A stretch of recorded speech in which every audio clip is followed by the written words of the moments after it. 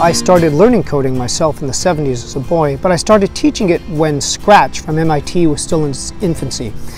And it wasn't bad. I liked the block builder interface, but I knew something was missing. It wasn't really quite replicating what true code looks like. And I began a Google search just for fun to see what else I could have for one child who's accelerated. And it was here that I had the happy accident actually of discovering CodeMonkey. I started to play with it, realized, hey, this looks like real script, and in fact it is based on JavaScript. Just as if you were writing a sentence on a page, you have to know in what order you're going to put the words. So it is with CodeMonkey. You have to actually, for lack of a better word, find your own eloquence, find your own voice in terms of writing code instead of using pre-formatted blocks. I adore that. And I can't help but argue that, yeah, the monkey's cute.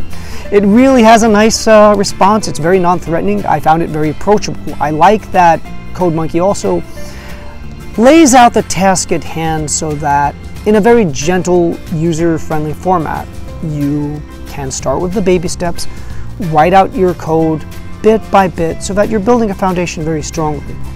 But make no mistake, you're doing your own work.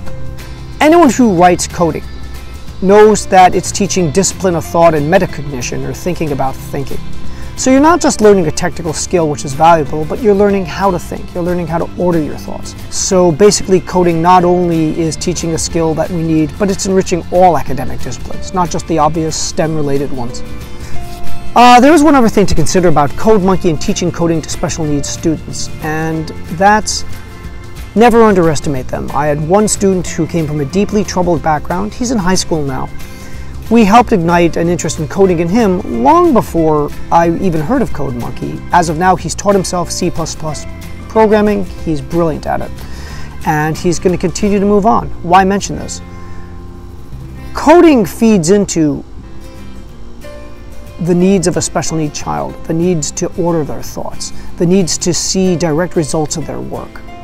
And it could lead to great things, just as it did with that one boy who now knows more about object-oriented programming than I can teach him. Please know that our special needs kids have their own brilliance. They're not to be underestimated, and coding is giving them the discipline they need to excel in this area and in others.